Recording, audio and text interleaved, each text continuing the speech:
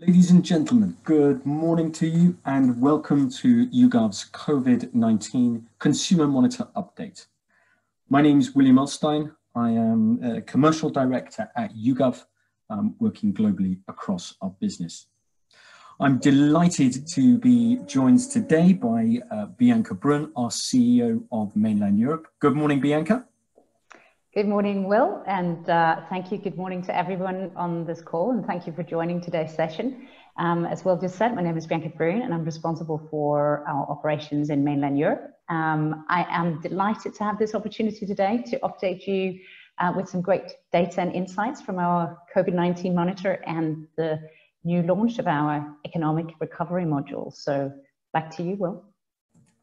Fantastic. Thank you very much, Bianca. So let's get on and run through our update, just to give you an overview of what we will talk about this morning. First of all, I'm going to talk a little bit about YouGov's work on COVID-19 to date and our ultimate mission, which is about serving the public good.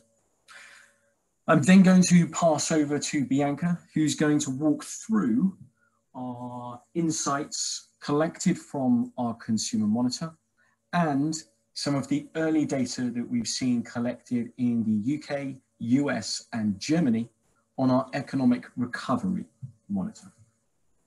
The economic recovery will be launched globally, but we're giving you a sneak peek of the data that we've collected to date. I'm then going to come back at the end and talk about where we're going next and what are the future developments for YouGov's COVID-19 work.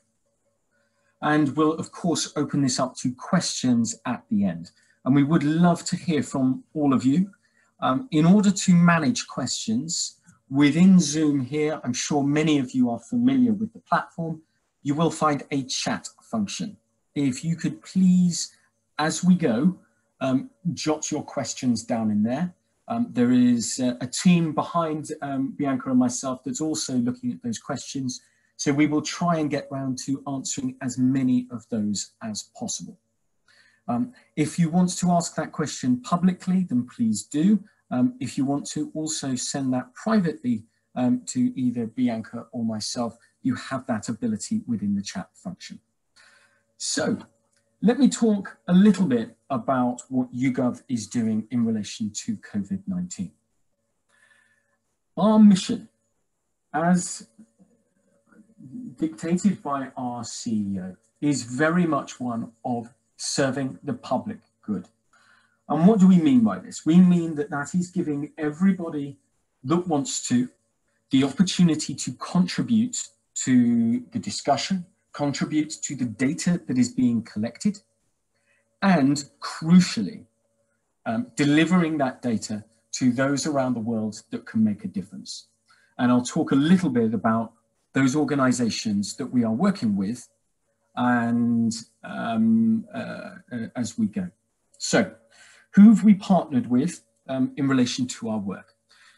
YouGov is working with the Institute of Global Health Innovation at Imperial College London. Imperial College London is one of the world's leading centres in epidemiology, and their work has been influencing strategy of several governments around the world, of course influencing the UK government, but their work is also being used more broadly by them. What we are doing with Imperial is we have set out a whole new survey that is looking at tracking behavioural data. This is behavioural data that policymakers and health officials around the world, including the World Health Organization, are using to inform strategy. We've created a dashboard that is open source and available at the link that I provided in this deck. And that is updating on a weekly basis. It's tracking 29 countries around the world with about 30,000 surveys per week. We've also, for the first time, made YouGov data open source for our behavioural work that is going into the informing public health organisations. And that is available at GitHub. For those of you that use that, you can download our raw data from there. But how are the public health organisations using our data? Well, in the scientific community, they're known as CAP studies, knowledge, attitude, and behaviour studies. And what this is informing policymakers and communicators of is levels of awareness, fear, trust, and readiness of the population to comply with guidance or advice issued by government.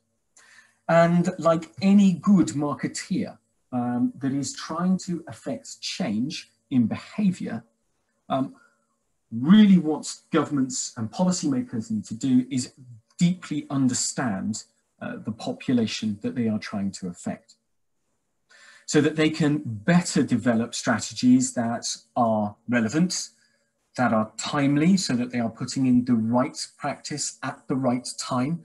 So, for example, our data is being used to inform the exit strategy of many governments from lockdown situations. Crucially, it's making sure that the policies that they're putting out are actionable and understandable by the population. There is no point in putting out communication talking about social distancing, for example, if nobody understands exactly what social distancing is. So, we're providing that level of data to inform strategy so that they can use that and deploy that insight to effect meaningful behavioural change with ethical nudge solutions.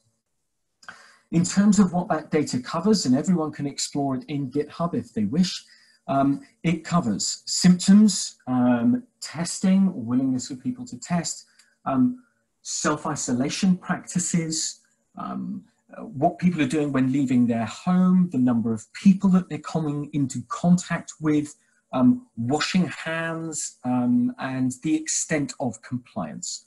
And as I said, that's available in 29 countries. As an example of the type of very, very high level output that we're creating in this regard, an example on the right is just a flash briefing that we've been creating for various scientific communities, showing what the situation is in Sweden, as an example. But that's not where YouGov is stopping in terms of release of its data. We are also publishing on our website and through media partnerships our own public data. We are continuously updating this data on our website with interactive charts. So looking at all of the countries that we are tracking, you can narrow that down to region, you can narrow that down to specific countries. The two examples that I've given on screen there, rather cluttered, I admit, but I just wanted to show the number and the breadth of the data that we are collecting. On there at the moment, on our website, which you will find at yougov.com/free COVID-19 tracker, you will find a selection of the data that we are putting out there.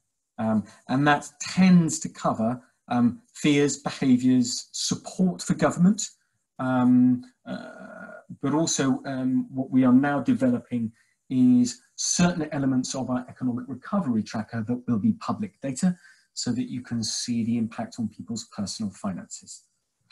In terms of what our public data, rather than our scientific data, covers, there we're looking at about 27 markets, although we'll always add more if there is sufficient client demand. And that so far is built on a base of over 400,000 surveys, and that number is climbing every single week. For those clients that subscribe to our data products, so Brand Index and Profiles, and I know there are many of them on this call, what we've also done is used our COVID-19 tracking data and injected that into Brand Index and Profiles to give you greater value, to allow you to understand the movements of brand in relation to particular audiences, but also so that in profiles you can more deeply understand how certain elements or certain audiences are behaving, thinking, and feeling. If you are a subscriber and do need help identifying or finding these variables in profiles, please do contact your local account team. If you are interested in gaining a subscription, then please contact your local YouGov office. Let me just talk about the data that Bianca is going to talk through in a minute. And this is very much from our commercial solutions.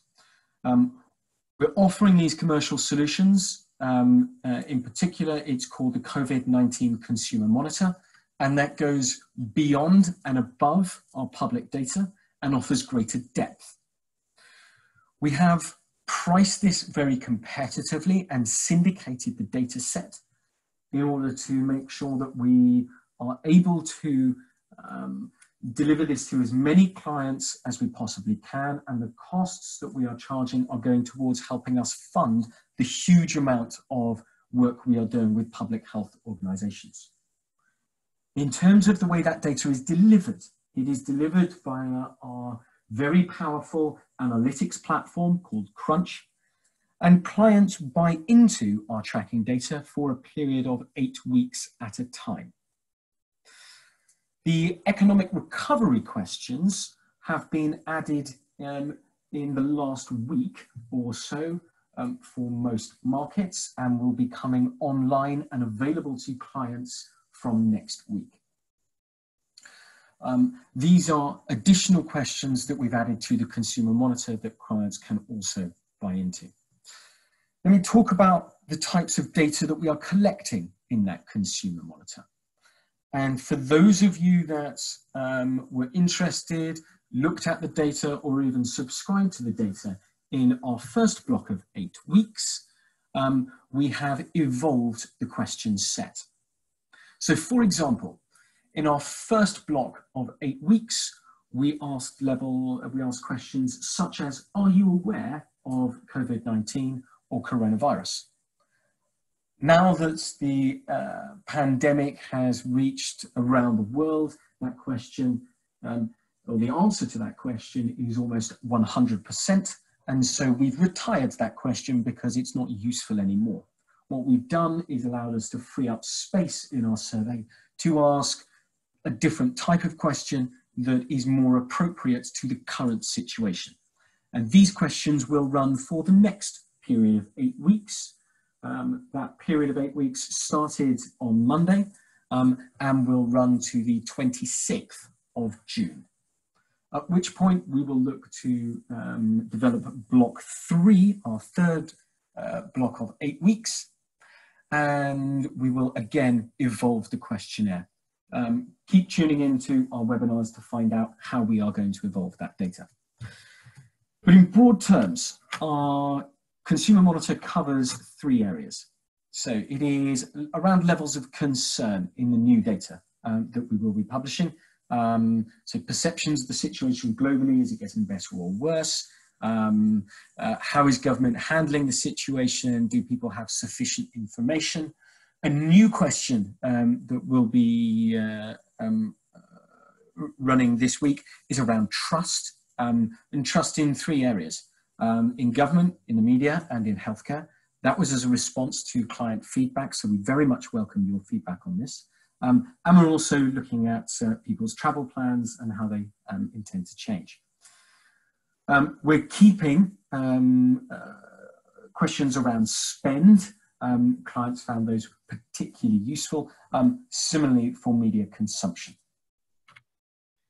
In our economic recovery questions, we are looking again at 3 broad areas. People's confidence and outlook. By confidence, what I'm talking about is, how is their current household financial situation? Are they struggling to keep their head above water? Or are they comfortable financially in their current situation? And what is their projection or perception of how that will change over the next 12 months. We also look at people's employment, what has happened to them personally, whether they have been furloughed, whether they have had their hours reduced, whether they've been made redundant, or the positive and the flip side of that, which is have they had their hours extended, etc. The final section also looks at changing consumer habits. So what we're looking at is, what does the new consumer look like on the other side of this pandemic? As people come out of lockdown, have they learnt new behaviours that are likely to be sticky? So for example, will people use cash as a medium for transactions less? Now that people have been, or office workers have been working from home, do they enjoy that? Are they very keen to rush back to the office? Or do they actually enjoy some of the work-life balance that working from home gives them? So those types of questions we are also exploring, and some of this data Bianca will present for the UK, Germany and the US, because we've already run those. For the rest of Europe, we're collecting data on this at the moment, and that will be available to subscribers from next week. I think I've talked about timing throughout this, those question areas, so I won't dwell on this, and we'll get to Bianca, who's the main event, as quickly as possible. But just to reiterate, we are now entering our second 8-week block and upgrading our question set. Block 2 does run from Monday until the 26th of June. And what we are doing for those of you that are global subscribers, we're bringing all of our markets into the same timeline. We did start tracking in APAC 3 weeks earlier than we did the rest of the world. We're bringing APAC into line so that everything is nice and neat for our clients. But that's more than enough of me. Let's get on to what you've really tuned in for, and that is listening to Bianca sharing the insights that we've collected from Europe to date. Bianca. Thanks, Will. Very nice introduction there. And I just want to say, because I can see quite a few sort of asking whether we're going to make the slides available to you afterwards. So we are indeed. So just making sure I can see that Lisa have already responded to you on the chat, but just to make sure that you don't need to sit and take loads of notes or pictures here while I talk. So let's dive into the European data that Will have sort of already sort of given you a little bit of an introduction to. I'm just going to do a quick sort of note on methodology. So we've collected data every week since March 12, and as you can see here, we are collecting the data in weekly waves with 2,000 interviews every week in Germany and the UK respectively, 250 interviews per country for all of the Nordic countries every week, and 1,000 interviews per week for the rest of the countries. Now, as you can see here, we will today present you with data from 7 waves. First wave of data collection ran from March 12 to 18, to the 7th and last wave that ran from April 23 to 28. And as you can see here, there is an 8th wave happening right now, are completing today, and the data will be available and analyzed as we speak. So let's dive in. So, as we discussed during the last webinar, and I can see that some of you, I'm delighted to see, also joined our last webinar, and here we discussed that we see our national leaders across Europe appeal to very different emotions, actually ranging from this personal responsibility, solidarity, national pathos and martial war calls, and we want to continuously keep this in mind as we look through the data today. So Conte, Merkel, Frederiksen have appealed to solidarity and responsibility, and Macron and Johnson have both initially at least been using more sort of war-related language, but of course also appealed to solidarity. Now, all the countries have moved to the next phases of handling the crisis, so all with different lockdown strategies and now with different reopening strategies. So the reopening strategies, if we move to the next slide, we are really sort of ranging from, if we sort of look at Italy, for example, where Conte has eased restrictions from Monday this week, where small businesses and factories are reopening, and more than 4 million people are actually expected to return to work, and over to another strategy in Denmark, where focus initially have been on opening schools and nurseries and kindergartens to ensure that every or the very large part of the workforce with small children would be able to return to work and become productive again. And Norway has really followed a similar strategy to Denmark. Now, Germany is starting to ease restrictions. Spain has eased restrictions just lightly. France is expected to do so from Monday, May 11th. And the UK has not yet relaxed restrictions, but is also making plans for returning to work. And I think Will was just saying this morning, there's a planned announcement for Sunday this week on the reopening in the UK. So it is really important context to have as we dive into the data, because what we see is that we see some small but positive signs on consumer behavior as soon as the countries start to reopen. So let's dive into the data. So first we look at our trust in the system and the sense of threat from COVID-19. So this first slide look at the level of fear. And I just want to make a short introduction to the colors here for the different countries, because we'll be using the same color on the coming slides. And just for everybody to follow here, on the horizontal axis, you see the 7 waves of data collection. And the lines show you the percentage of people saying that they are very or fairly scared of contracting the coronavirus. So we have Denmark in light pink, placed in the middle of this chart, so in the 40 to 50 range, so the medium fear level. And then we have Finland in the light purple. Now, Finland started off being quite relaxed and then got quite concerned. That was around end of March when they closed down the region that is surrounding Helsinki. But they are now safely back to their usual cool, calm and collected state of mind, which is great to see. And we have France in the dark purple, the country increasing the most actually during the initial waves, with 70% of the French people end of March saying that they are fairly or very scared of contracting the virus.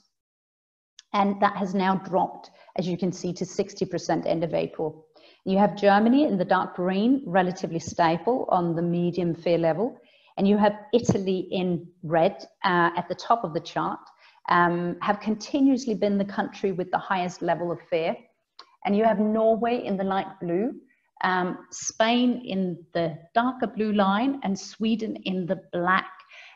Started at the bottom of the chart, as you can see, with the lowest level of fear during the initial wave, but with a significant jump sort of early April.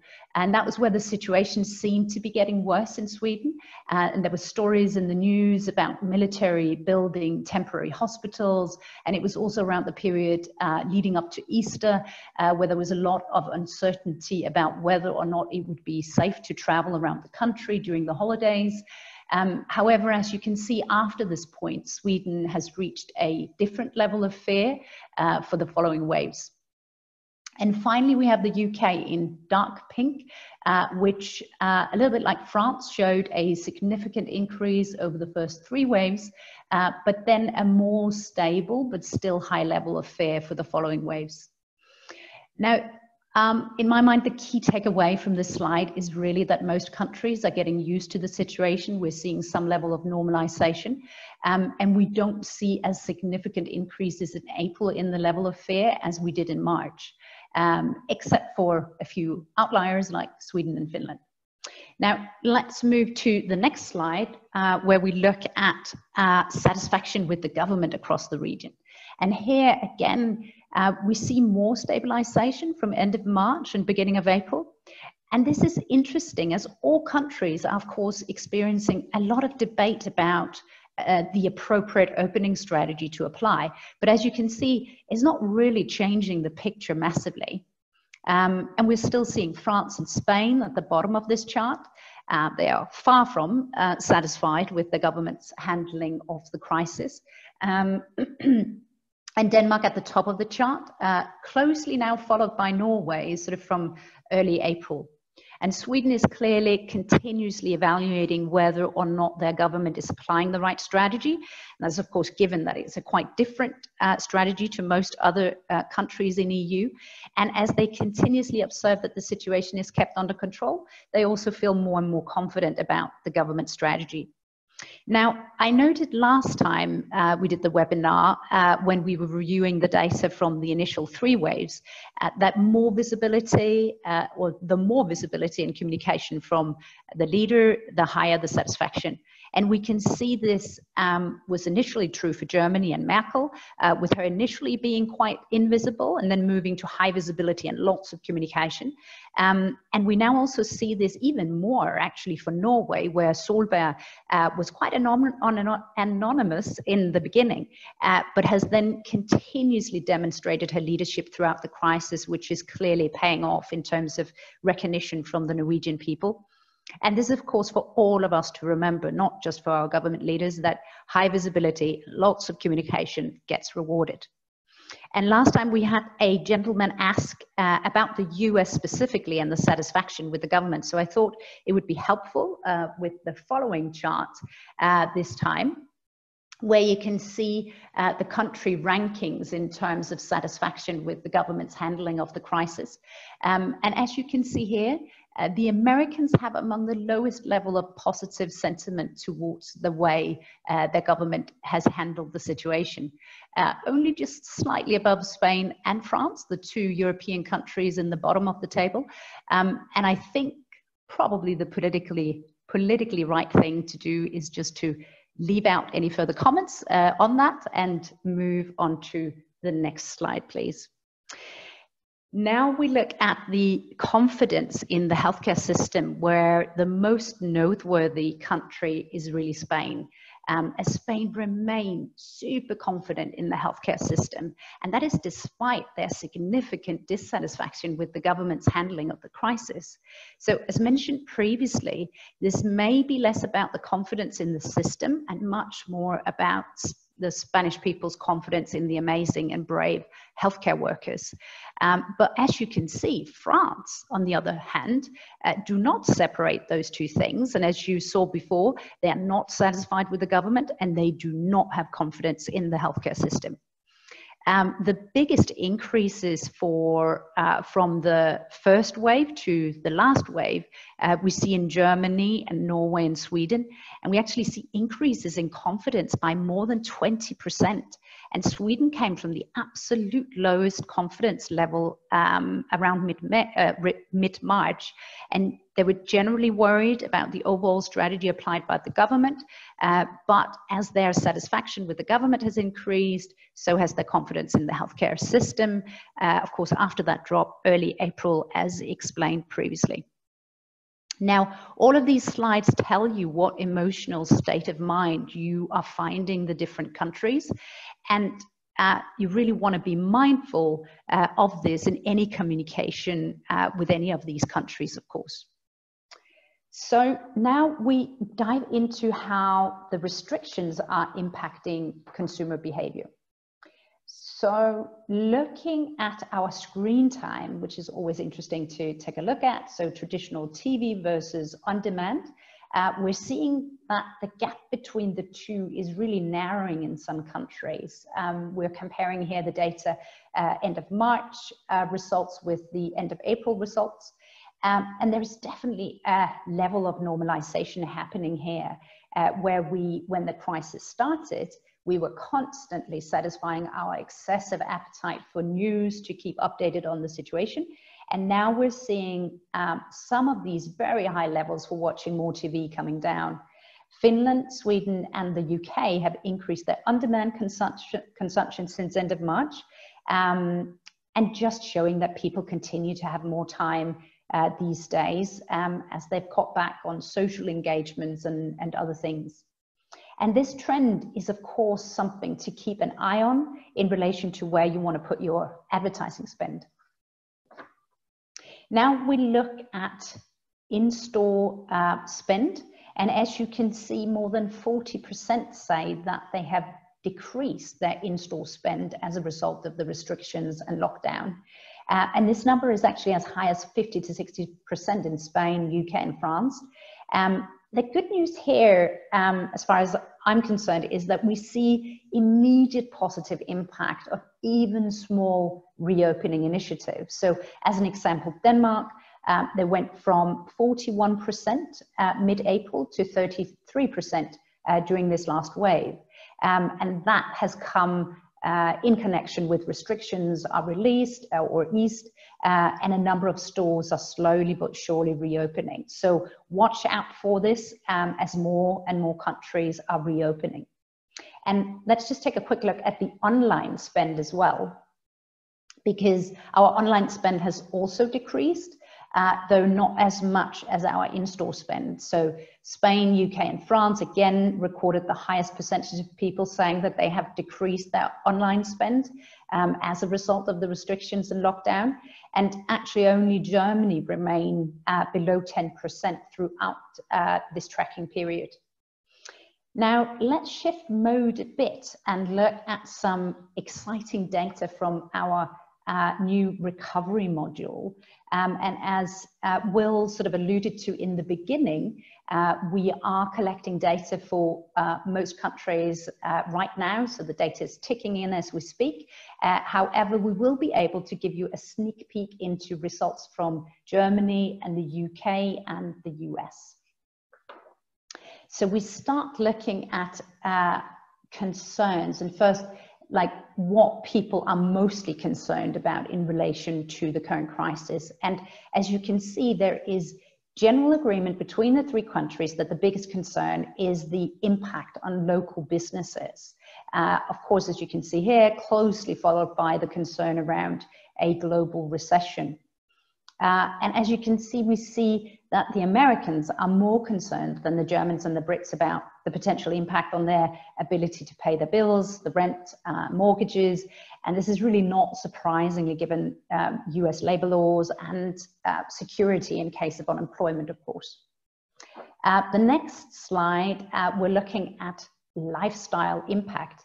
And we see that people in all three countries plan to support local businesses much more, which is somewhat contradictory to the fact that many, as you can see here, especially Americans, also intend to make more use of online shopping.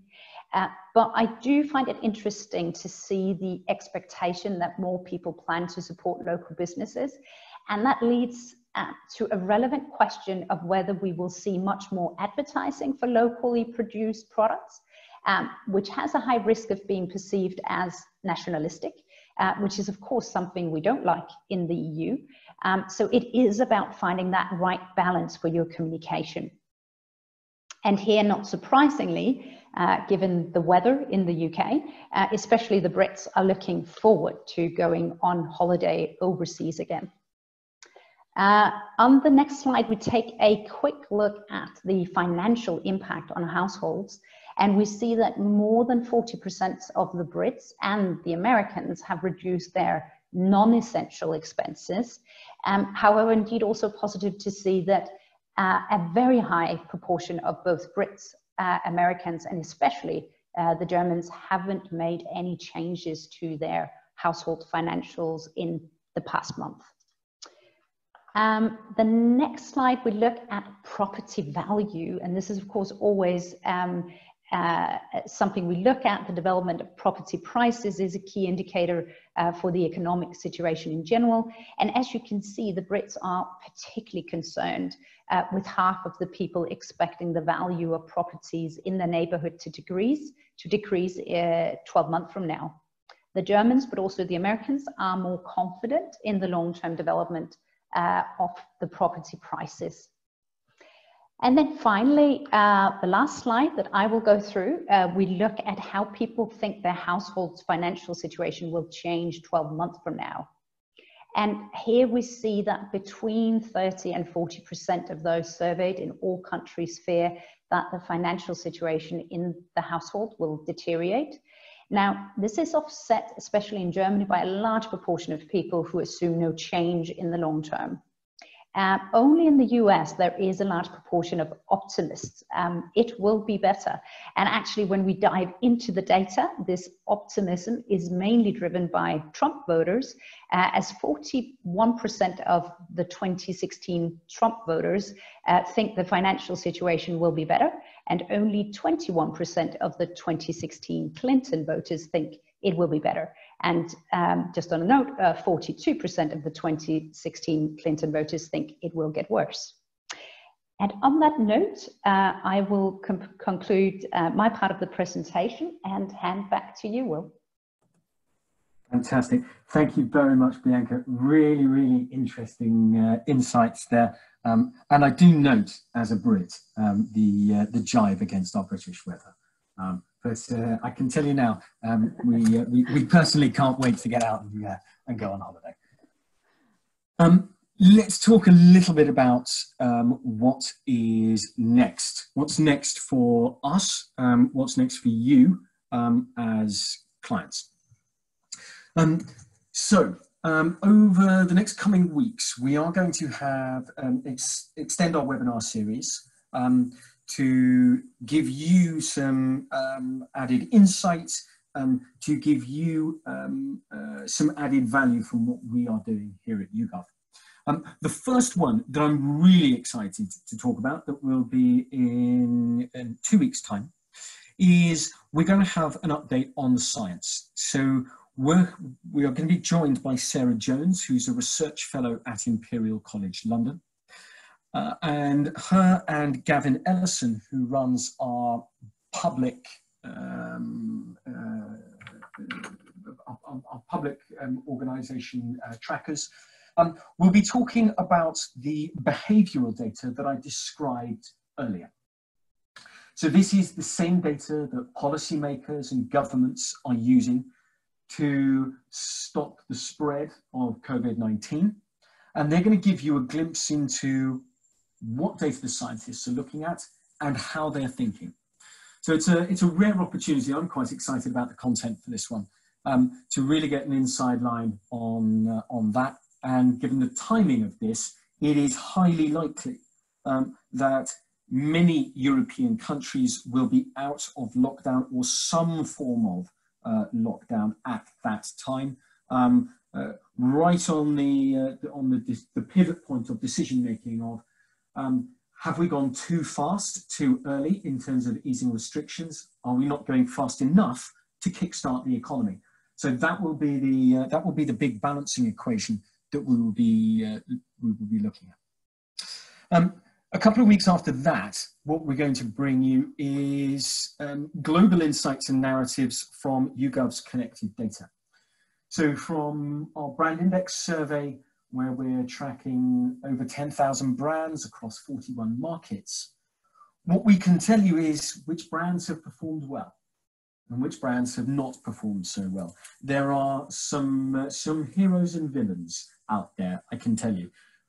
Some brands that have openly defied government advice, and they've been punished for it in terms of their perception, their reputation, and their sales pipeline.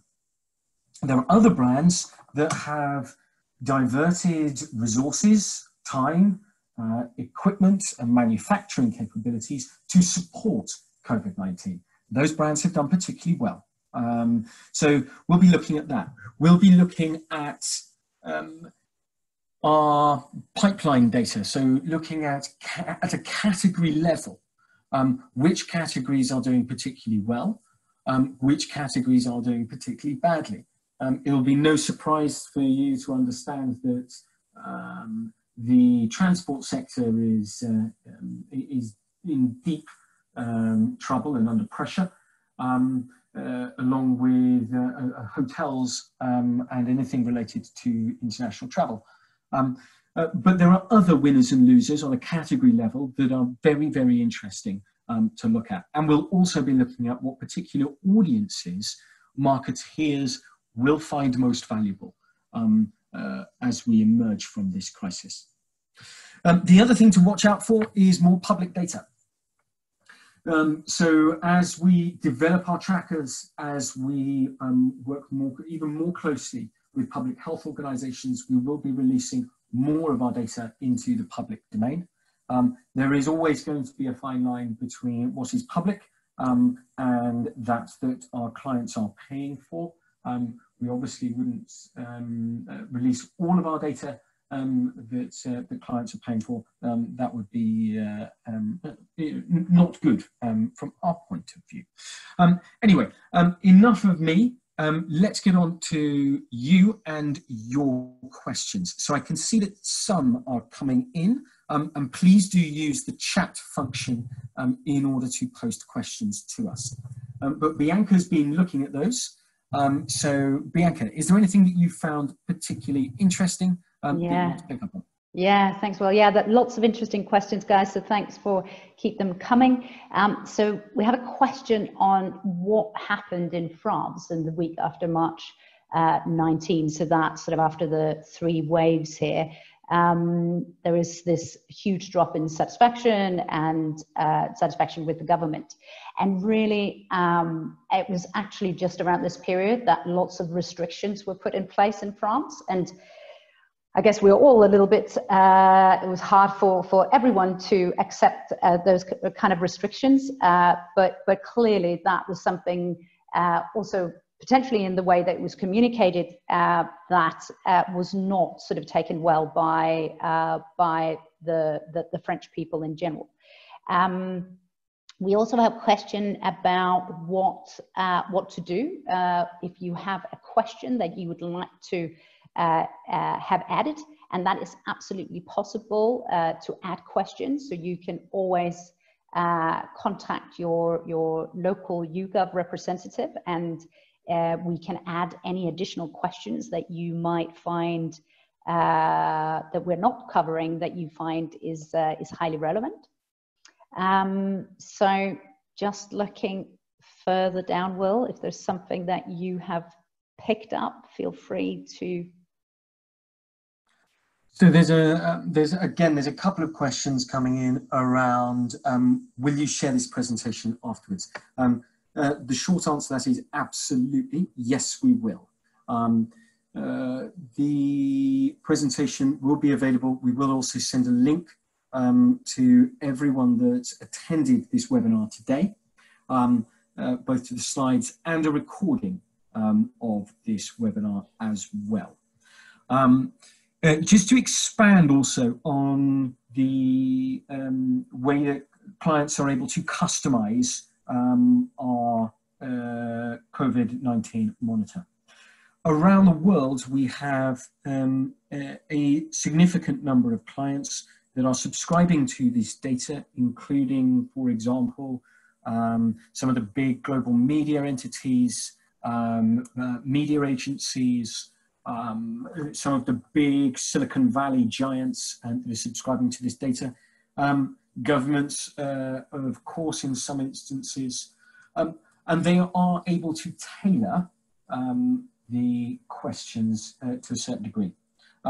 We're offering the ability to ask bespoke questions that can be tagged onto the tracker. There is, however, only a finite amount of space that we can have, so it really is sold on a first come, first served basis. So if you are keen on customization, as one of these questions suggests, then please do speak to your local office sooner rather than later. Bianca, anything else that you could tell me? Yeah, just actually adding, because I think the questions around France sort of sparked a bit more sort of diving into France in general, and we had a question around whether we generally see sort of lower government satisfaction in France, and actually just to comment on that, our surveys sort of generally suggest that government satisfaction in France seems to be lower than in other European countries. But I think here we're seeing very low numbers for France. So just a little bit of additional context on that one. Absolutely. I think whenever you look at global data, you always have to take into account cultural differences and cultural sensitivities. We have tried as far as we possibly can across all of our markets to standardize questions. However, there always will be requirement for some local tailoring. But if you refer back to that slide that Bianca put up on satisfaction with government handling of the crisis, those at the top, India and Vietnam, what you tend to see there is a cultural agreement with the state. There are some markets missing from that league table, however. You can't actually ask satisfaction with government handling it in China. So we don't ask that. But you do always have to take into consideration cultural as well as contextual observations. And just got another question around sort of other countries available and whether we, for instance, have markets like Austria covered. And actually, Austria is one of the countries that we have more recently added, together with Switzerland, Turkey, a couple of other countries. So there are actually 26 countries in total that we're covering, but there are some that are being added here for the next block. We'll sort of introduce that we're sort of out there with the next 8-week block, and there is a more Poland as well, I think, in block 2. So there are quite a few additional markets that are coming. Fantastic. I think that's got us to the end of the questions. I will put a last call out. If there are any further questions, then please do put them in the chat channel now. If you do require any further information about the work that YouGov is doing, our public data, or indeed you're interested in our subscribing to our tracker, then please do contact your local account team or your local office in the first instance. If you're unsure of where to go, there is a global email address that you can contact. It is info@yougov.com. That is monitored around the clock by teams from Sydney to LA. So please do use that as well to get in contact with us. If there are no more questions, then we'll sign off. I'll hand over to Bianca just to say good day. But from me, thank you very much for listening, and I hope you have a wonderful afternoon and stay safe. Thank you very much, everyone. Thanks for listening, and yes, please do stay safe. Thank you.